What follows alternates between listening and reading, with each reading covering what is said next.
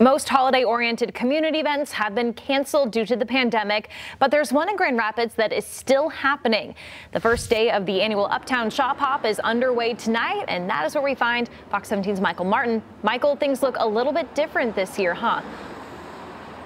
Yeah, Annie, good evening. Like everything else right now, the Grand Rapids Uptown Shop Hop looks quite different. There aren't shuttles taking folks from here to there, but that's okay. The holiday decorations are up, the specials are marked, and now more than ever, these local businesses can use our support.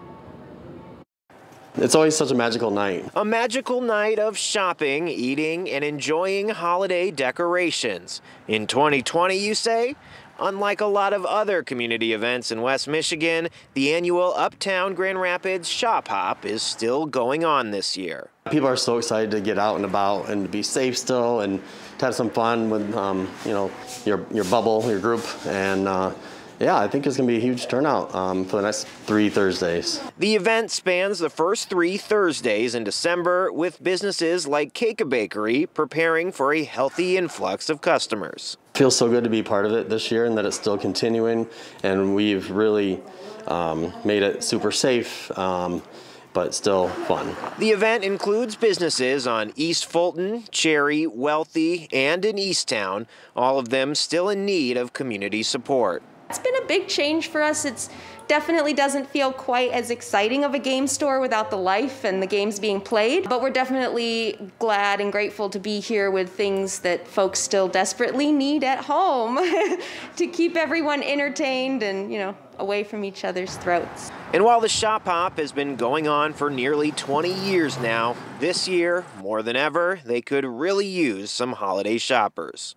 Anytime that you're able to spend $1 locally, much more of that dollar stays here in your community than it does when you shop online or with big box retailers. So really, by spending your dollars locally, you're investing in your neighborhoods, you're investing in your local shops and schools.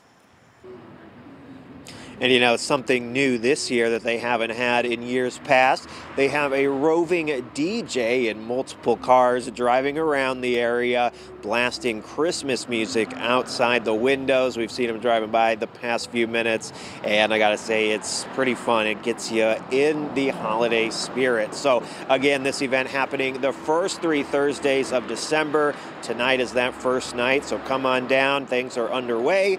For now, though, live in Uptown Grand Rapids, Michael Martin, Fox 17 News. It's always a really fun event, Michael. Thank you.